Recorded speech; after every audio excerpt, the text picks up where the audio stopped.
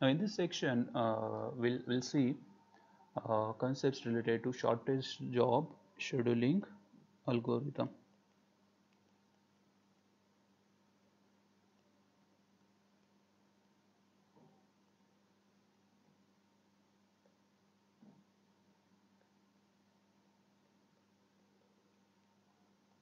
Okay, or shortage of first scheduling algorithm.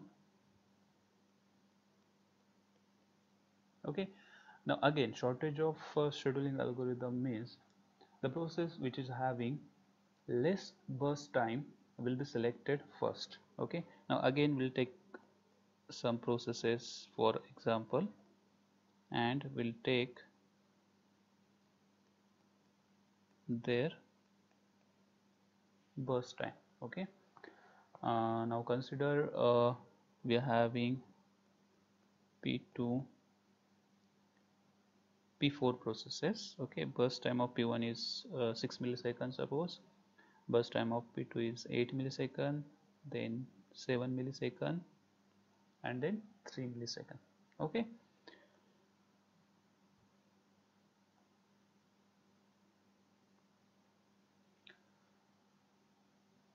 now consider suppose all these processes arrived at the same time, means suppose for example at the 0 instant. Okay, all these processes arrived into ready queue.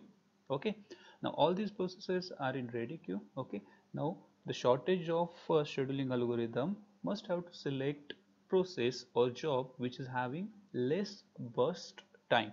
Okay, now if we see burst time of each process, then P4 process is having less burst time. Now again we have to prepare Gantt chart for this. Okay, so in the Gantt chart I'm starting suppose with the 0, then I must have to execute P4 process first, which is having burst time 3 milliseconds. Okay, now if we check burst time of remaining processes, that is P1, P2, P3, then burst time of P1 process is less as compared to P2 and P3. So we are going to take P1 process for execution, which is having 6 millisecond burst time. Now 3 plus 6 is nothing but 9. Okay, so in the Gantt chart, if we see I'm writing process, then their burst time or arrival time. Okay, then next is if we compare this P2 and P3 process, then P3 process is having less burst time, which is 7.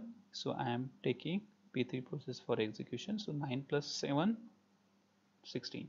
Okay, and then last P2 process, which is having burst time 8 millisecond.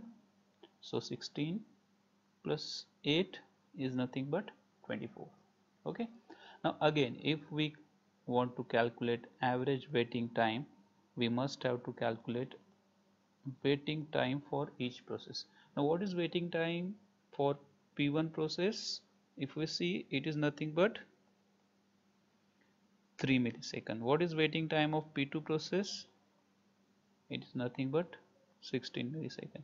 What is waiting time for P3 process? It is nothing but 9 millisecond. And what is waiting time for P4 process?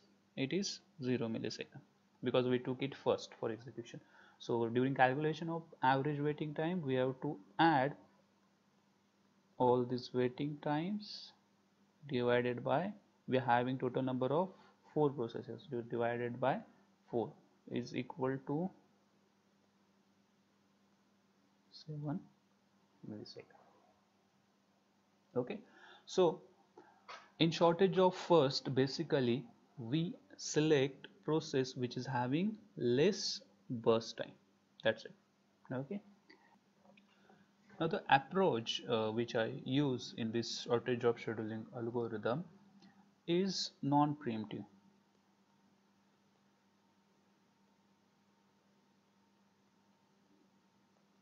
Means once a particular process submitted to the CPU for execution, I have not interrupted that particular process during execution.